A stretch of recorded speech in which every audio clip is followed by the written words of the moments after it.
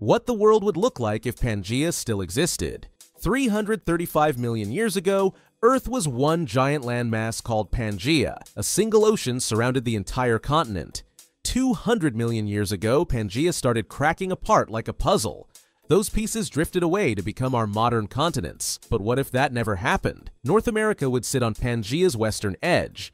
Europe would be right next door, not an ocean away. You could literally walk from New York to London. Asia would stretch north toward what we call Russia today. India and Australia would be attached to Antarctica. Those places would be buried under ice and snow. Rainforests would only grow along the coasts. The middle of Pangea would be one endless desert. Rain simply couldn't travel that far inland. Siberia would actually be warmer than it is now. The global climate map would be completely rearranged. Animal life would look nothing like it does now. Species couldn't spread out and evolve separately.